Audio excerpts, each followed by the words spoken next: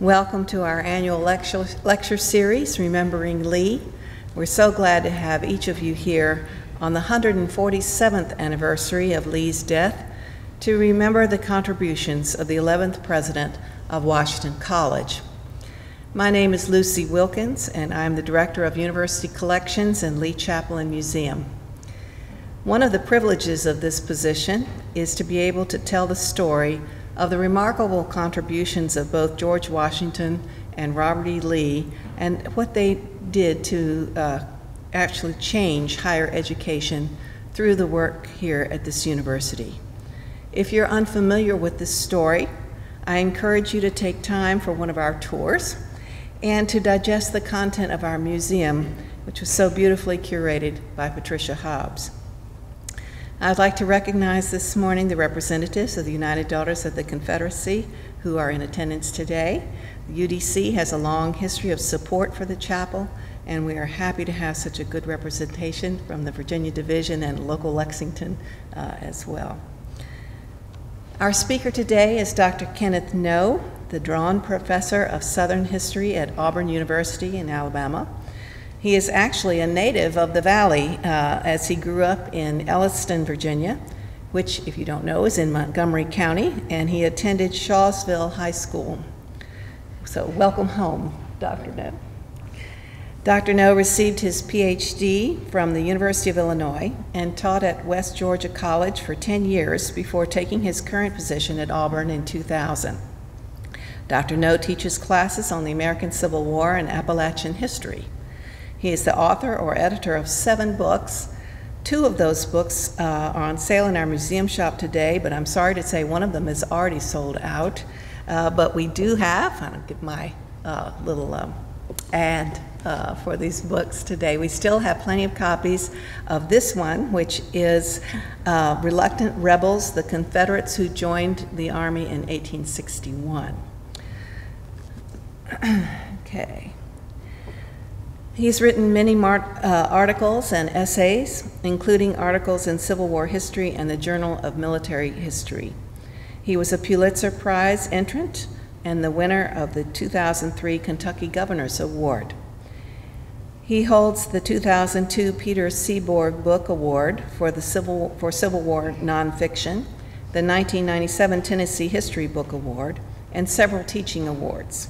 He currently serves on the advisory board of the Society of Civil War Historians and was a consultant to the NBC series, Who Do You Think You Are?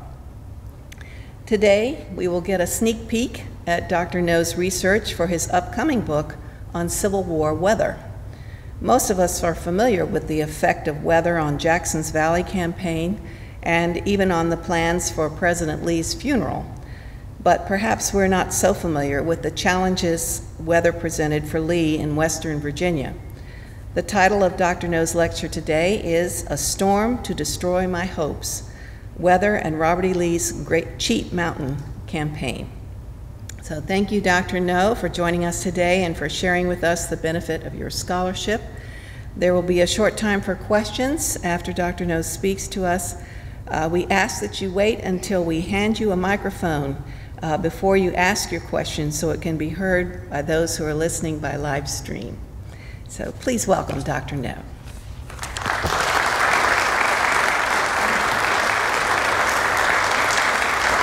Thank you. Y'all hear me okay? Good. So when I was in 4th grade, we studied the Civil War. And at the end of the year, they loaded us all up on school buses, and they brought us up here. At some point downstairs, I bought not my first book on the Civil War, but my first real book on the Civil War, which is to say it didn't look like a comic book. So it's pretty interesting for me to be up here speaking today, given that that was almost exactly 50 years ago. And for that, there are several people I want to thank. I want to thank Lucy Wilkins for inviting me, Cassie Ivey, I don't know if Cassie's here right now, she said she'd be in and out, there's Cassie, who did a lot to coordinate my trip up here, Barton and Molly Myers for, I think, first suggesting me, but also for being great hosts, And I want to thank all of y'all for coming. I very much appreciate that. I'm going to shout out my friend Henry Bryan, who's sitting in the back, who used to sit with me on the school bus when I was a kid and drove up from Elliston today. So that's really, really nice, and I appreciate it very much.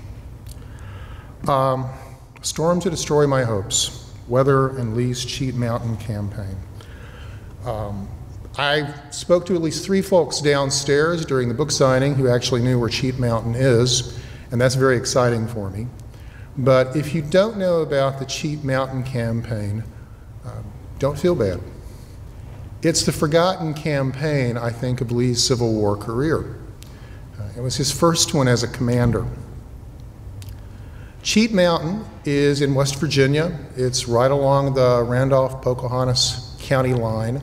If I was in my classroom and I had my big old PowerPoint behind me and we'd have a map of Virginia and West Virginia, and I would show you where Cheat Mountain is, but at the very least, try to imagine, if you will, a map like that.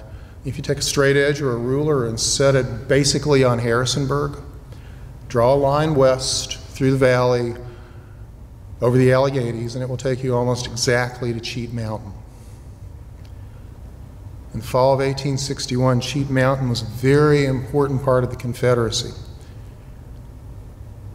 And it was an area that the Confederacy could ill afford to lose, as it did. As I talk about the Cheat Mountain Campaign today, there are going to be 4 themes that come up pretty regularly. So let me tell you about those. First of all, most obviously, R.E. Lee himself, since this is part of the Remembering Lee continuing series. His first campaign as a commanding officer, as I said, I think his most neglected one, if not ignored on purpose sometimes. Second theme is one that most people don't like to talk about. It's an unpleasant theme sometimes, but I think we need to go there today, and that's the theme of failure. Lee himself considered the Cheat Mountain Campaign a failure. So did many people in the Confederacy. Notably the Richmond media, members of Congress, members of the Army, common Confederates around the Confederate nation. And in some ways, it nearly destroyed Lee's career before it really got started. But I think if we analyze what happened at Cheat Mountain, if we try to understand why Lee thought his plans failed, it helps fill in some gaps. It gives us some context to understand how Lee will act as a general later in the war, once he takes command of what's going to become the Army of Northern Virginia in the summer of 1862. And don't forget, when he took command of that army after Joe Johnston was wounded at Seven Pines, he was not a popular choice. The newspapers essentially attacked Jefferson Davis for choosing someone who was best known for losing West Virginia, a general who had not done well previously. And so did many of the soldiers in that army. If we understand Cheat Mountain, we'll understand why they were concerned. And we'll also understand the reaction when Lee performed very differently during the 7 days. Third theme that I'll touch on from time to time is the simple fact that this campaign took place in the mountains, the area that we now tend to call Appalachia. That tends to be a forgotten part of the Civil War. If you think about my 4th grade experience, remember we had been studying the war all year, but in order to actually see some Civil War sites, they brought us up to Lexington. Clearly the assumption was that there was nothing to see in Montgomery County or anywhere nearby. And it was really only later in my life that I learned that federal troops had been in Blacksburg and Christiansburg in 1864, that the Confederates in that part of the county had essentially retreated down the Valley Road right past my house to a place called Big Hill in Roanoke County. There were Civil War markers here and there where my grandfather used to go to see friends. We got hay up one summer in Pulaski County across from the Cloyd's Mountain battlefield. But yet I think we all grew up with a sense that the Civil War was something that happened somewhere else. And if we think of the war as just a series of big battles fought by the major armies it's easy to see why that sort of, I think, wrong image would develop. But remember, the Civil War happened everywhere. Families who had loved ones off in the war, enslaved people who were dreaming of freedom and ultimately obtaining it. Guerrilla warfare, irregular warfare, was ripe in the Appalachian Mountains. And for most people in that part of the world, the war would be characterized not by campaigns like Cheat Mountain, but by the everyday fear of insurgents showing up and causing some sort of trouble or worse. My friend Bart Myers, who's sitting up here near the front, has just published a wonderful chapter in Wesley Moody's new book, 7 Myths of the Civil War. I recommend it, and it reminds us that the war was much more all-encompassing than I think we sometimes remember. And finally, I want to talk about weather. Because, as Lucy said, for the last 6 years now, almost 7, I think, I have been researching and now writing a book on weather in the American Civil War. And you might wonder why. I mean, if we know about your particular favorite battle, you probably know something about the weather there. You probably know something about the flooding at Fort Henry, or the sleet at Fort Donelson, or the tremendous rain and red mud down on the peninsula. You might know about the drought that occurred in the summer of 1862 that shaped the Perryville campaign in Kentucky. We all know a little bit about Civil War weather, but we tend to compartmentalize what we know. I think what I've been trying to do, ultimately, is connect all those dots, to try to get a better sense of what weather in the Civil War looked like, how it affected the war, how it affected the armies, how it affected the home front. And I confess that the more I've learned, the more interested I have been. Now, from time to time, I go places and I talk more generally about Civil War weather, and I'm not going to do a lot of that today since I'm here to talk about a very specific subject. But just to give you some more context, let me tell you a little bit about Civil War weather, because I think you might find it useful, not just for the rest of my talk, but perhaps as you examine the war more closely from here on out. The big fact, perhaps, to take home today about Civil War weather is that it was unusual. It was not typical. It was not ordinary. In fact, Civil War weather tended to be rather extraordinary. When we left my house in Alabama yesterday, my poor wife had to drive up an hour and a half from Auburn up to the Atlanta airport through what was left of, I guess at that point, Tropical Storm Nate. We've had quite a season of hurricanes down where I live. In 1862, 1863, and 1864, no hurricanes struck the American coast. That's the longest period in recorded weather history in which there were no hurricanes. Geographers like to talk about something they call the Great Civil War Drought that actually began in the late 1850s and spread across the American West. A drought so pervasive that it changed political relations out there. At one point, the Comanche Empire was strong enough to stand up to both the United States Army and the Mexican Army until the drought came and the grass died and their horses died and they couldn't fight back anymore. The fall of 1861 was exceptionally rainy. December 1861 was one of the warmest months anyone in Virginia could remember, with temperatures regularly in the 70s, and people were writing letters. We don't know what's going on. We have flowers blooming. We don't know what to think about this.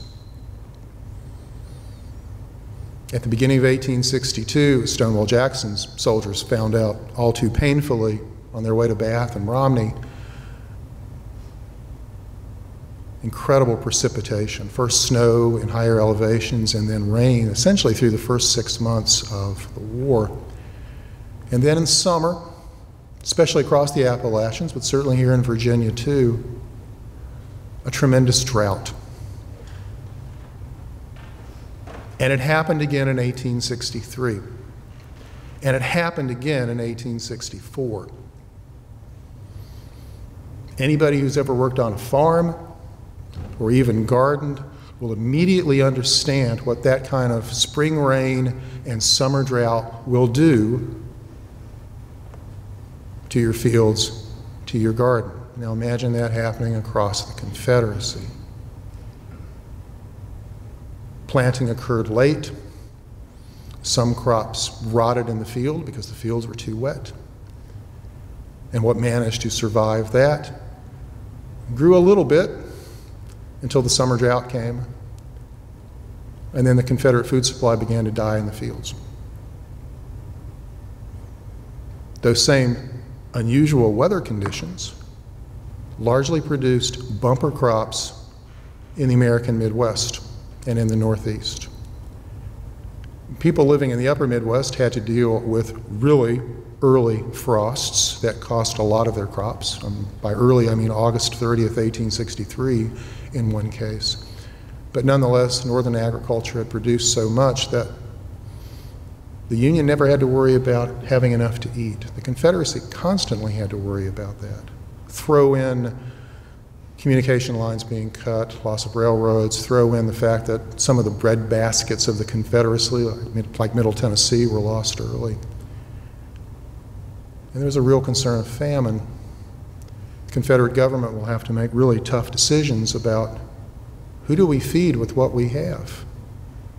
Do we feed the Army, or do we worry first about the civilian population? The Davis administration made the decision to feed the Army by taking what it could from the civilian population, which created all sorts of opposition and loss of support for the Confederacy. And wives writing home to their husbands about how they were going hungry. We know about the dissension. We know about the opposition. You can go down to the library here, or the library over at VMI, and you can find many books, shelves of books, on this so-called internalist explanation of Confederate defeat, the notion that the Confederacy fell apart from within rather than from pressure from without. And almost none of those books will tell you about this drought because historians, by and large, don't know anything about it. It's just not common knowledge in my field. Now, you might ask why. And the truth is, meteorologists, especially those who are interested in historical meteorology, don't really know. I think every time I ask somebody, they give me a different answer. When I first started out working on this, most people assumed that it was the El Nino phenomenon, which our weathermen and weatherwomen like to talk about pretty regularly on the evening news. There was a period when others pointed to the opposite, the La Nina effect. The last time I looked, I think we were back to thinking about El Nino accompanied by a similar sort of surface temperature oscillation out in the Atlantic. There's no agreement. What we know is that Civil War weather was incredibly unusual, and that by negatively affecting the Confederate food supply and by positively affecting the Union food supply, in many ways, the weather conditions played into the hands of the Union and helped the Lincoln administration win the war. Certainly not the only reason. I'm not a monocausalist. I don't believe in one explanation for anything, but certainly it's a factor we haven't thought much about. So what about West Virginia? What about Cheat Mountain? I've probably already given away my punchline, and a lot of what happened in that campaign is going to be shaped by the weather in that part of West Virginia. Today, the U.S. Department of Energy, Department of Energy, divides the United States up into 8 so-called climate zones. And a climate zone basically is determined by how many days a year you have to turn on the heater to heat your house up to a certain degree. Most of the Confederacy was in either of 2 of these climate zones. Lexington is in one called the mixed humid zone, and it was pretty darn humid yesterday, as I remember. I live in Alabama. I've spent the last 28 years living in Georgia and Alabama. I live in what is called the hot, humid zone. It's well named. I mean, to the point that we're starting to think about, where can we retire and get out of this humidity? But northern West Virginia is an exception. Northern West Virginia, and that was still Virginia in 1861, of course, is part of the climate zone that runs across the Midwest and into the Northeast, into Pennsylvania and New York. It's called the cold climactic zone. Winters in that zone tend to be 5 to 10 degrees cooler than winters in our mixed humid zone. It was colder in the mountains. The mountains tended to shield the Cheat Mountain area from any temperature oscillations caused by the Atlantic. Summers were very, very rainy. Around Cheat Mountain, they averaged about 50 inches of precipitation per year, with storms and flash floods. So imagine an area that is already, in a normal year, rainy in the summer and cold in the winter. What essentially happens in 1861, something that no one is really expecting, is that the summer of 1861 was much rainier than usual. And when it turned cold earlier than expected and was colder than usual. And I'm going to argue in a few minutes that that has a definite effect on the Cheat Mountain campaign. And of course, I'm going to argue at the end that the Cheat Mountain campaign has a definite effect on the career of R.E. Lee. So where do we start? May 26th, 1861. Union troops under the command of George McClellan, who stayed behind in Ohio for a while, crossed the Ohio River into the state of Virginia. Their immediate target was the town of Grafton. Grafton was on the Baltimore and Ohio Railroad. The B&O was the major connector between the Northeast and the Midwest. The Lincoln administration had to have the B&O. The Confederates wanted to cut it.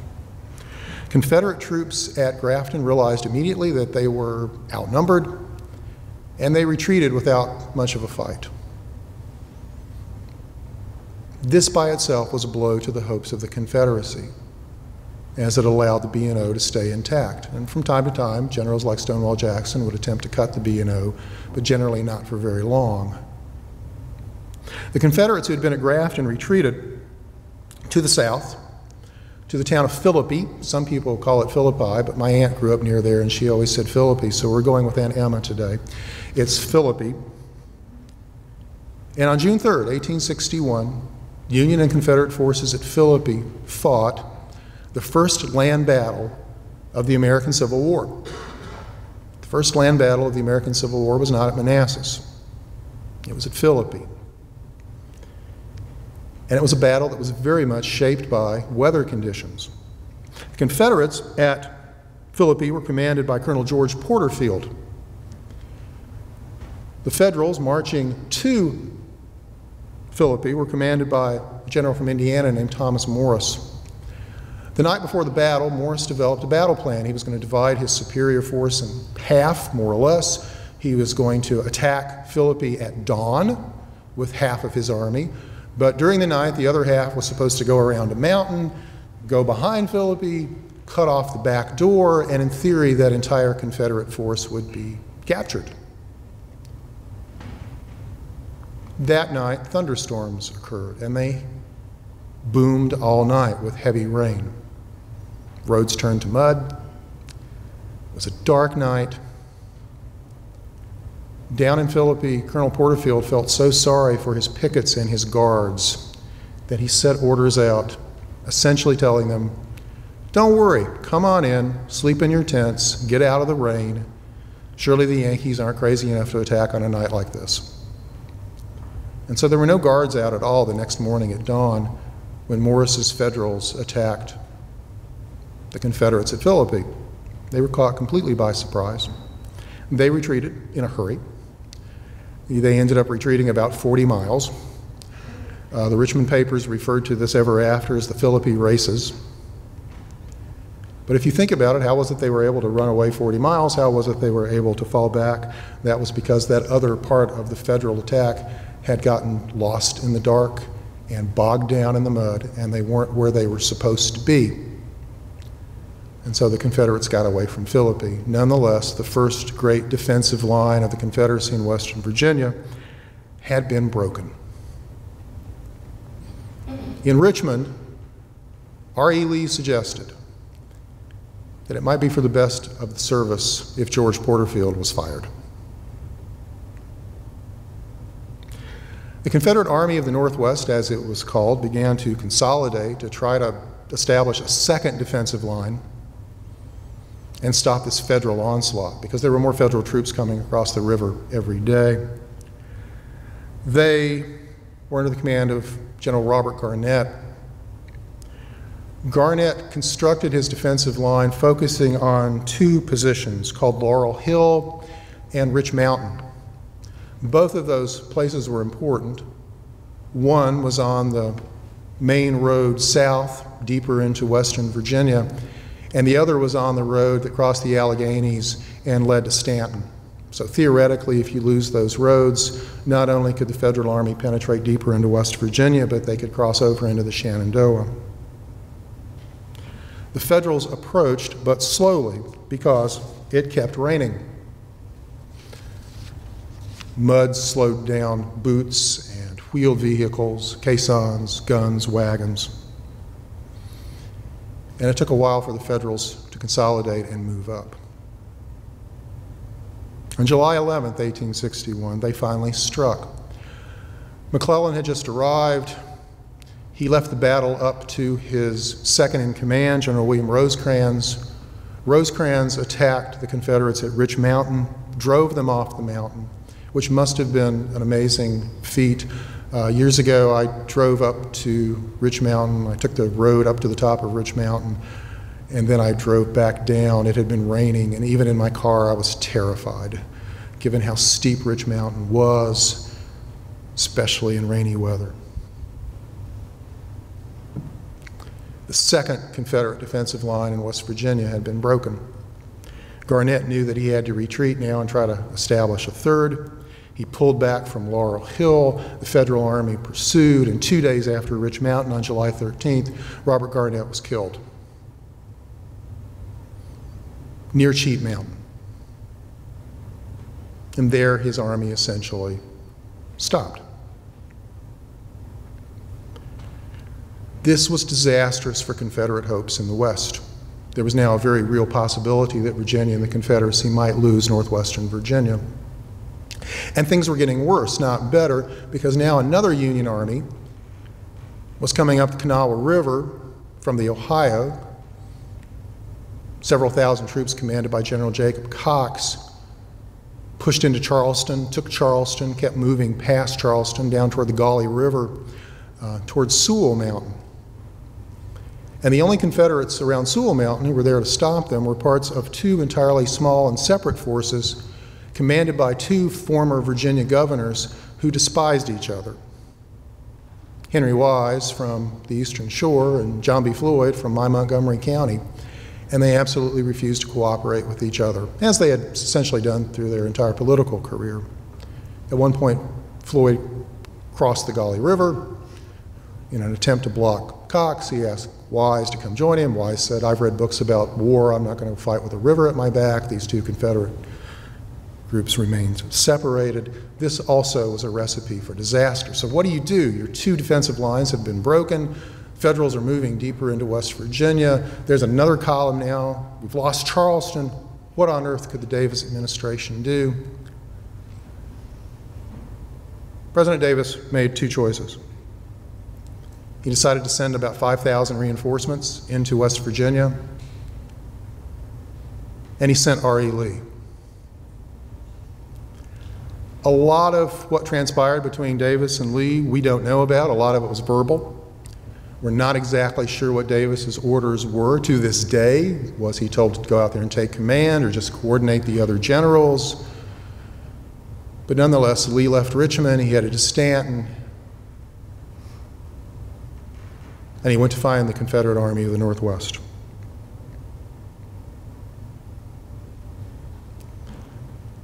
He reached Huntersville, and he found them there. With the death of Robert Garnett, the Army of the Northwest was commanded by William Wing Loring,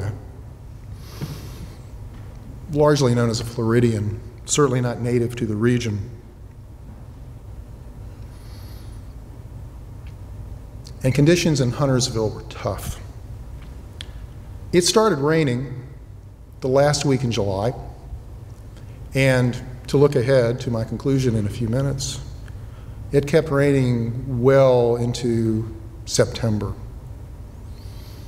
Relatively few days were dry, so you have to imagine constant rain, heavy rain, mud, mire, men slipping, wagons slipping, roads becoming useless. This was the situation that R.E. Lee rode into when he arrived at Huntersville.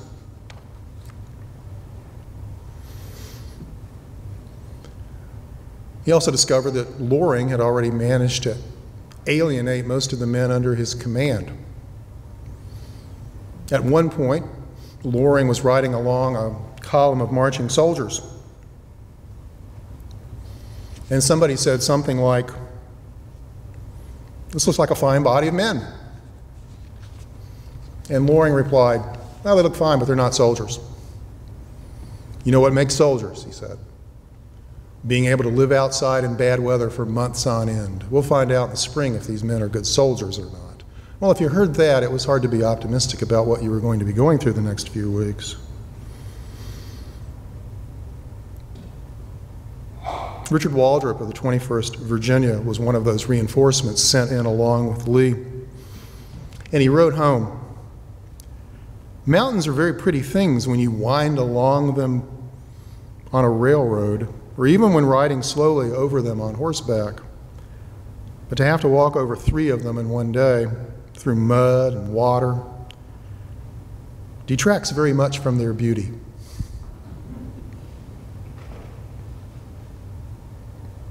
Lee arrived in Huntersville late in July and spent the next several days trying to convince William Loring to march his men up closer to Cheat Mountain. At that point, they were about 40 miles away, and Loring absolutely refused to do it.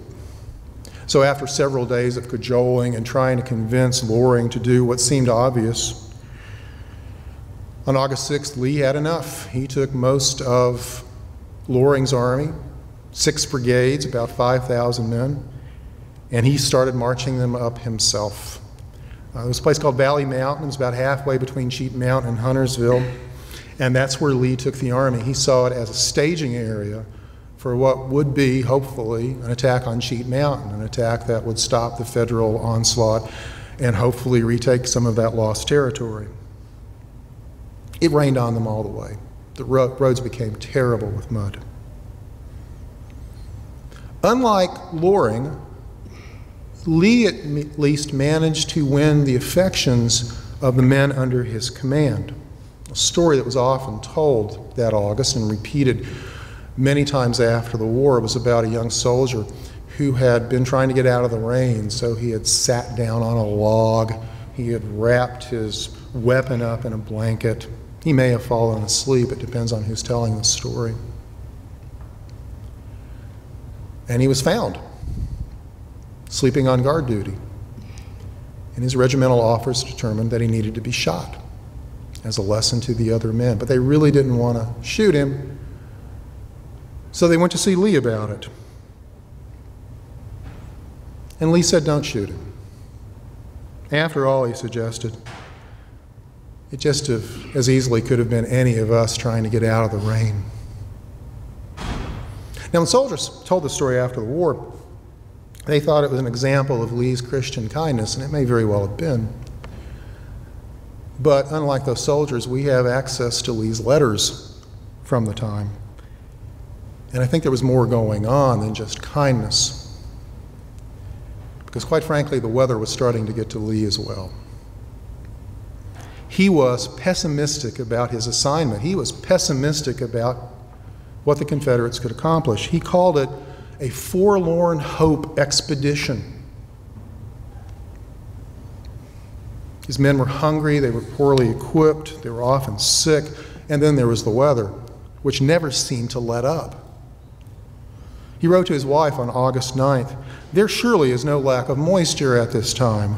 It has rained, I believe, some portion of every day since I left Stanton. Now it's pouring, and the wind, having veered around to every point on the compass, has settled down to the northeast." This rain and these northeastern winds continued until August 14th, and the rain stopped for 4 days.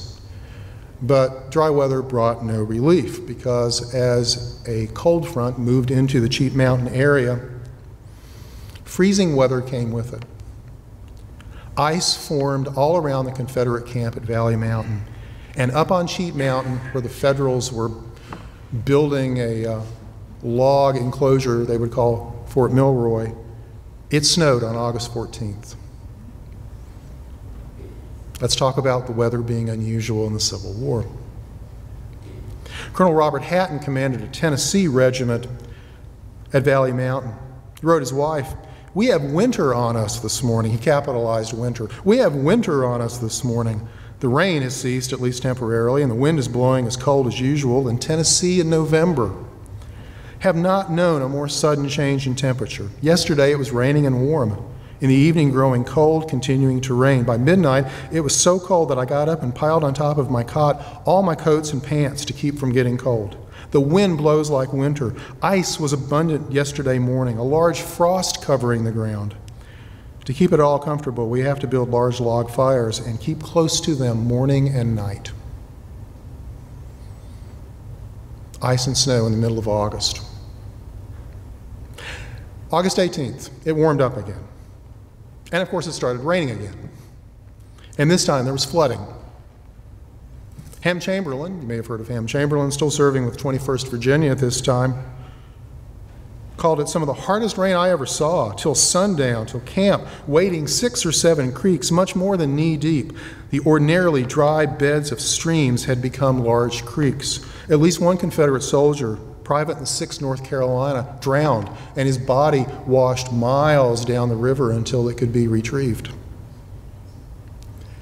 The camps got so muddy and so bad at this point that a lot of Confederate units started looking for somewhere else to camp just to get out of this deep, deep mud. Robert Hatton wrote that a Tennessee hog pen would scarcely be more uncomfortable as a location. "We will move this evening if it will just stop raining long enough. For the last 3 weeks, we have had only 3 days without rain. It's raining now, has been since daylight. When will it cease? There is no calculating. Our men, officers and all, are blue at the balk in our enterprise, occasioned by this rain." It didn't stop raining again until August 24th, and by then the roads were nearly impassable. Supply wagons trying to get food and forage and other supplies, ammunition, up to the Confederates at Valley Mountain sank up to their ankles and could not be pulled out. Fords of streams became so impassable that no one could get across them. John Worsham described teamsters who asserted that, quote, "It was hard for them to haul from Marlboro, 60 miles away, any more than it took to feed their teams back and forth. I saw dead mules lying in the road with nothing but their ears showing above the mud." When I first started reading accounts like that, I just assumed that was hyperbole, but I have read so many of these accounts. It is clear that horses and mules thrashing about trying to get out of deep, deep mud would bury themselves in roads in every campaign where it rained a lot, up the peninsula, certainly at Cheat Mountain. By the end of August, R.E. Lee had had about enough. He wrote home, "It rains here all the time, literally. There has not been sunshine enough since my arrival to dry my clothes. It is raining now, has been all day, last night, day before, and day before that, etc., etc. But we must be patient. It is quite cool, too.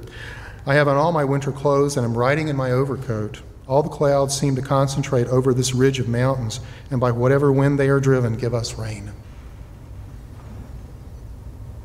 On September 1st, he wrote his wife, "It must be quite cold there now, judging from the temperatures here, and has been raining in these mountains since July 24th. The constant cold rains with no shelter but tents have aggravated measles. All the drawbacks with impassable roads have paralyzed our efforts.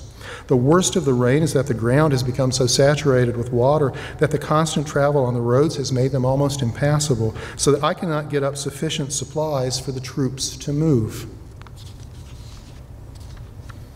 As late as September 9th, the roads were still bad. Lee again wrote, "The weather is still unfavorable to us. The roads, or rather tracks of mud, are almost impassable, and the number of sick large." But nonetheless, he had concluded he could no longer wait. Winter was clearly coming on. Conditions weren't going to improve, he didn't think. The day before he wrote that last letter on September 8th, Lee decided that it was now or never. He had to march his army up to Cheat Mountain, try to drive those Federals away, because if he wasn't able to do it now, he wouldn't be able to do it through the winter. So he takes a chance. We often talk about Lee as a gambling officer. We talk about the great chances he took at places like Fredericksburg or in the 7 Days. But here we see that same quality again.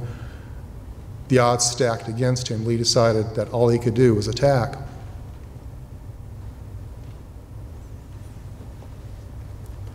But the topography was as tough as the weather and the roads. And so he came up with what is, in retrospect, a very complicated plan that involves 6 separate brigades moving separately, ultimately forming 3 different attacking columns, moving against the Federals up on Cheat Mountain and in the valley around Cheat Mountain.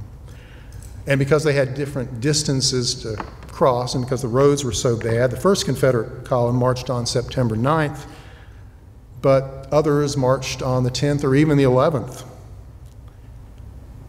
And once all of the brigades were in position, surprise attack would begin at dawn on September 12th, but because those brigades were so far from each other, the only signal would be gunfire. Once the 1st column attacked, the others were to listen and to move up the mountain as well. At first, there was hope. The weather seemed to cooperate. One Tennessee soldier wrote on the 9th, "Something getting out of order with the clouds. It did not rain on us last night, to the astonishment of all." September 10th was bright and beautiful, according to one soldier, except, again I quote, "the valley was wrapped in a dense fog, which extended to a certain uniform height, presenting to the view of the beholder the appearance of a vast lake or sea, out of which the different hilltops emerged at irregular intervals like islands." September 11th, with the Confederates out in the field, moving toward Cheat Mountain, it started raining again. Roads, really mountain paths in some cases, became slick. Men, horses, mules, wagons began slipping, going down steep hillsides. Occasionally guns going off. Colonel Albert Rust was a politician from Arkansas, and because of where his men were stationed at the beginning of the campaign, he was to lead the attack. He was to be the first to attack those Federals up on top of Cheat Mountain. But trying to get his men into position was horrendous. At one point, all they could do was get into a single line, 1,500 men in a single line, one after the other, and pull their way up mountains, grasping the belt or the coat of the man in front of them. And still some fell, and groups of them would slip down mountainsides. A soldier in the 1st Tennessee at this time wrote, "The windows of the heavens were wide open, and rain in torrents fell as it never fell before since the flood." It got so bad that night when they camped that a bear wandered into the camp of the 1st Tennessee, apparently looking for a place to get out of the rain. September 12th was the day that the attack was to begin. It was dry, it was cold, and it was very foggy. The 16th Tennessee got up, realized that some of them had left their guns out in the rain during the night. They were afraid their guns wouldn't work, so they did what they normally would have done in peacetime without thinking of it. They fired off a few rounds, which of course alerted the Federals that somebody was out there with weapons. Albert Rust moved into the valley directly in front of Fort Milroy, and there was so much fog they couldn't see anything, and they ran into Union pickets. Two sides start shooting at each other. Union pickets run back up to Fort Milroy and alert everybody that the Confederates are coming. And the attack just completely fell apart. Inside the fort, there were about 300 men, soldiers, musicians, cooks, civilian sutlers. Every one of them grabbed a gun, prepared to defend the position. Albert Rust came up with about 1,500 men, 5-to-1 advantage, but he didn't know that. It didn't look that way. When he got up there, his men were cold, covered with mud, exhausted. He saw what seemed to be a very dangerous Union position. He took one look at it, and he said, "I don't think so." And he turned his men around and marched them back down the mountain without bothering to send even a message to Lee of what he was doing. Down in the valley, Lee waited with one of the attack columns. They waited until about 10 o'clock. By then, it was obvious that something had gone wrong. No attack was happening. Lee wasn't quite sure what to do. He didn't have any information coming from the front. He decided all he could do was retreat and fall back. For the next 4 days, Lee and the Army of the Northwest waited around Cheat Mountain, hoping to find some opening, hoping to find some opportunity to do some damage to the Federals, but in the end, Lee decided that was not going to happen. So the Army retreated back to Valley Mountain in the rain, in the mud. A soldier from Georgia Regiment wrote at this time, "Night comes in cold and drizzly and starless. No fire is allowed by the officer of the guard. Standing alone on an outpost in Egyptian darkness and numbed with cold, while the muffled patter of raindrops on the fallen leaves continually suggests the stealthy footfalls of an approaching foe, I reach the conclusion that it subjects a man to some inconvenience to die for his country." Lee kept the army at Valley Mountain for a week and decided that there was nothing more to be gained on the Cheat Mountain front. He left a small force just to observe, took the rest of his army and marched it south, down to Sewell Mountain, down to where Floyd and Wise were. On September 10th, just as Lee was getting ready to move his men into position to attack at Cheat Mountain, the Federal Army under Cox had attacked John B. Floyd at Carnifex Ferry, and miracle of miracles, John Floyd had actually held the position and driven off these Federals, but he wasn't going to hold them off much longer. He immediately sent word begging Wise to cross the river and help him, and of course Wise refused. Lee hoped that he could get down there and convince Floyd and Wise to combine to do something, and at least something could be gained on this part of the Confederate line. He didn't have much luck. And then, the crowning moment of the bad weather season in West Virginia. On September 27th, nothing less than a Category 1 hurricane brushed the Florida coast, came up the Atlantic coast, crossed overland in North Carolina around Jacksonville or Wilmington, and drove straight into Virginia and West Virginia. Because it came so close to the autumn equinox, they referred to it as the equinoctial storm. So now, Confederate and Federal soldiers are dealing with hurricane conditions. Lee rode home. It's raining heavily. The men are all exposed on the mountain with the enemy opposite us. We are without tents, and for 2 nights I have lain buttoned up in my overcoat.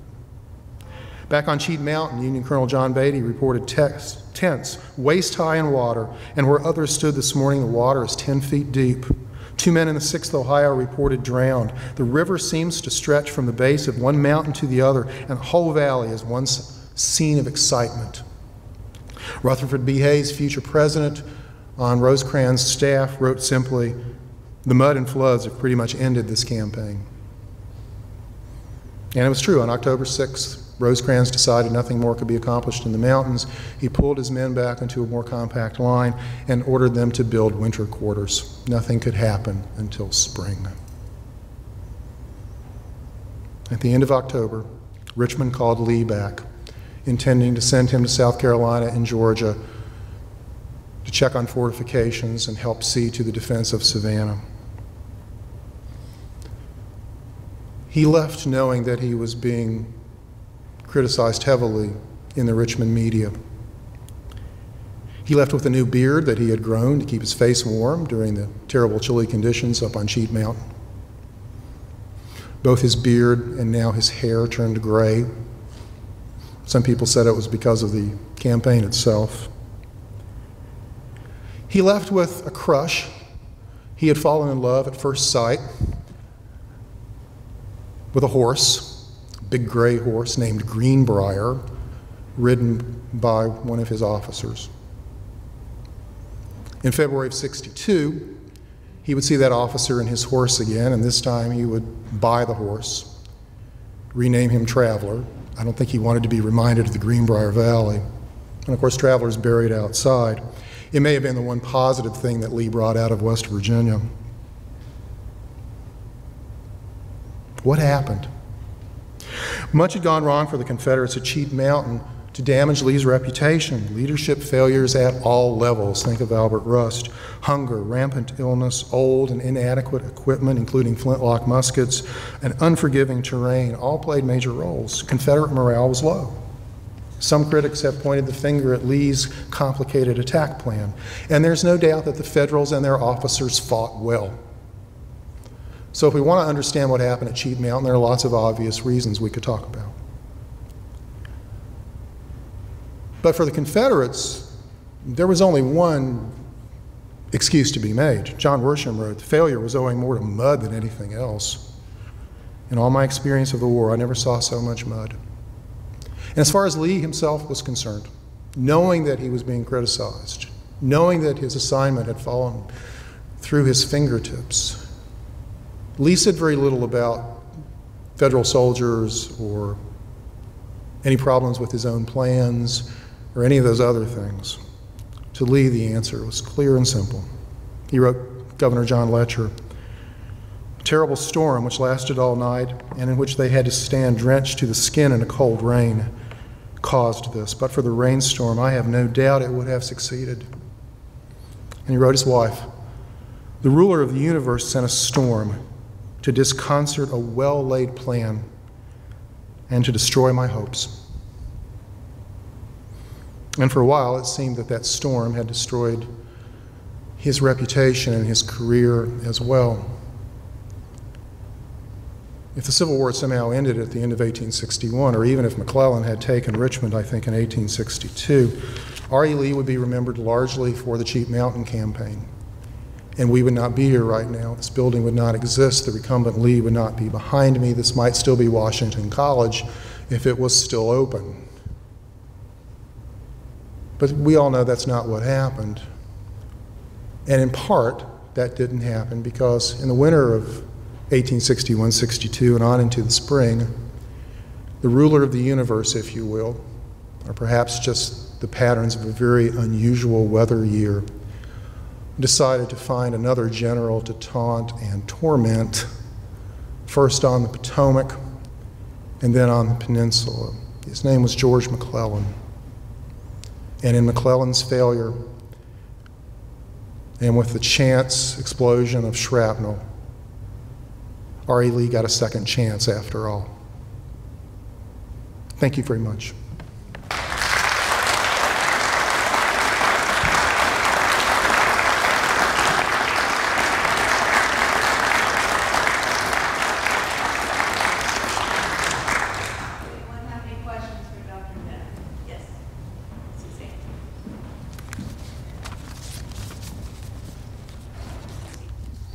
So I found that a very refreshing and fascinating application of what I think of as a Noe school historiographical approaches to think about something like the weather. And I just wondered whether you had any thoughts about what it is that left this lacuna for you, because a Noe school approaches are not new. What is it about Civil War historiography that caused this to be a topic left alone until you came along to discover it? I think a lot of topics have been left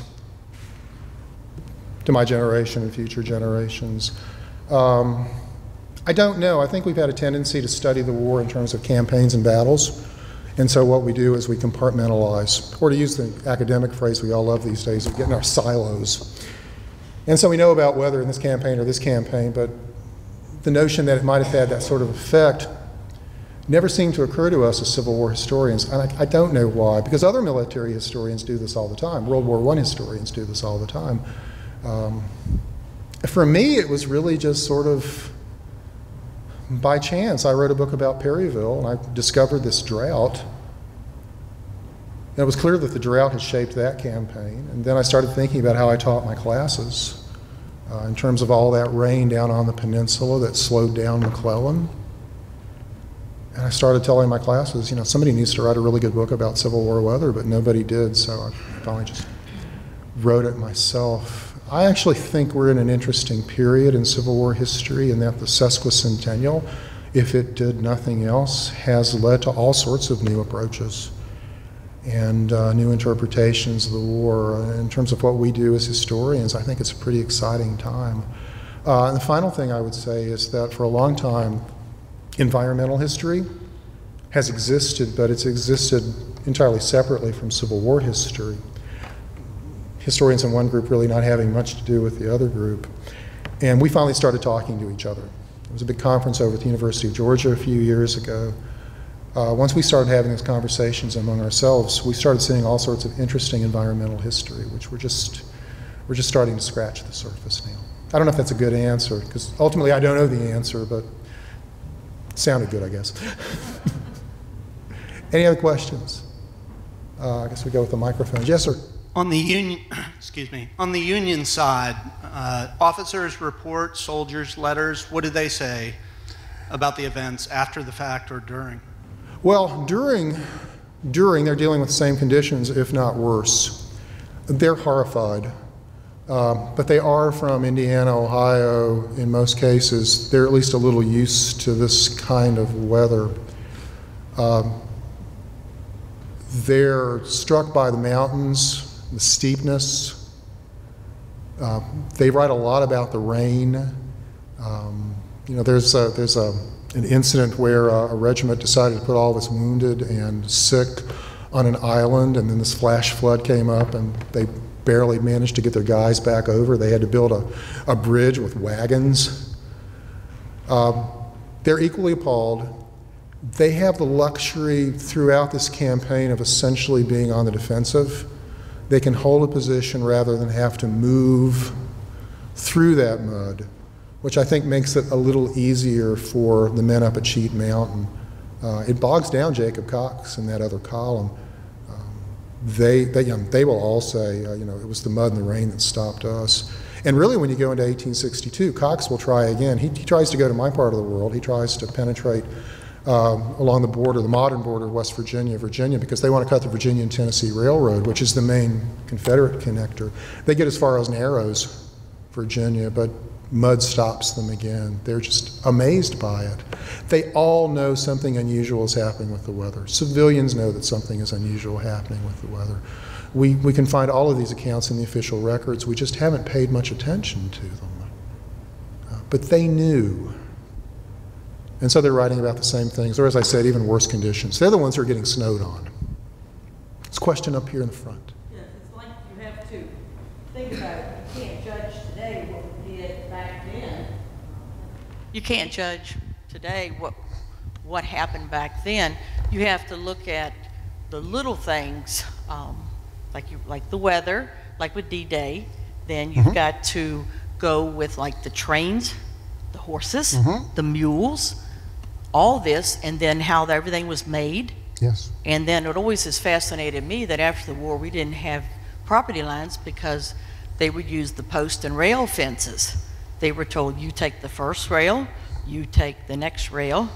But by the time you went through a whole army, there was no, our whole group camped there to use it for firewood, for litters, for making barricades. There was nothing left. It was dry wood, ready to burn. They were tired, perfect. But then the fence is gone. See, that's something, I've always thought of that, how, you know, they did that, the little things. And like teaching school, you've got to get them interested in something new of it. Sure, absolutely. They're not just burning fence rails, they're sleeping on fence rails. There's hundreds to get of out new of the things mud. to learn. And I appreciate the fact that you mentioned the horses and mules again. I have sort of a side project I'm working on, mostly just pulling material out of the manuscript I've already written, but several of us are writing articles for an issue of Environmental History, which is the big journal in that field, and it's going to be about animals. I think I knew this intellectually, but I'm just appalled at how many horses and mules died in this war and how they died. I mean, the current estimate is something like 1 million. It's massive, and the way they died, and sometimes through battlefield wounds, and sometimes, you know, because they weren't being fed, but often it's in this rainy weather. And so anytime you read any book about any campaign in the Civil War and there's rain, thinking about Johnston's retreat from Manassas in '62, you just have to imagine the roads just littered with dead horses and mules, or sometimes buried horses and mules. It's just, as somebody who grew up with a farm, it's just appalling to me. But nonetheless, that's a reality of the war. And those are horses and mules that aren't going to be around at the end of the war to plow. What do you think of, just like at Gettysburg, the stench? Of course. The stench.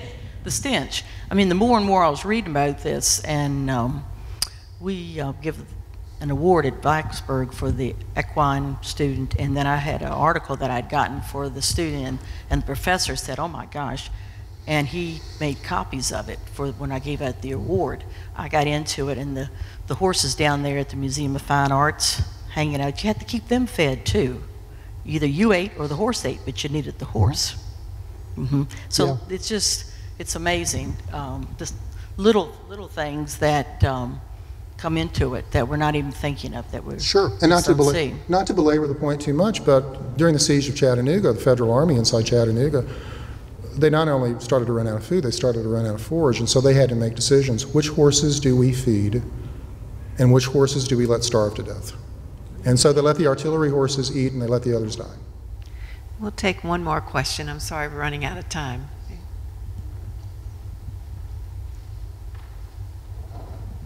What was Lee's own assessment of his failure, and how did he deal with that over time? Lee's assessment was the weather. That was it. He never questioned his own plan. He never criticized his soldiers. He thought he would have succeeded had it not been for the bad weather, and he always made that argument. Now, what else he was thinking, we don't know for sure. If you look at the rest of Lee's career, you'll never see him again come up with a complicated battle plan like the one he tried at Cheat Mountain. If you look at Lee after the 7 days, and I think it took the 7 days too, throw Cheat Mountain into that, and he becomes very intolerant of officers who don't obey their orders. He starts purging the army of people like Rust. On the peninsula, it's somebody like John Magruder. He wants men that he can give discretionary orders to and expect them to do what's necessary. So I think it changes his command style in a lot of ways. But as far as what he said, he never said anything publicly. Everything he says about the failure of Cheat Mountain, he says privately in letters to the government, to his family. Thank you all so much for coming. Appreciate it. Have a wonderful afternoon. Thank you all very much.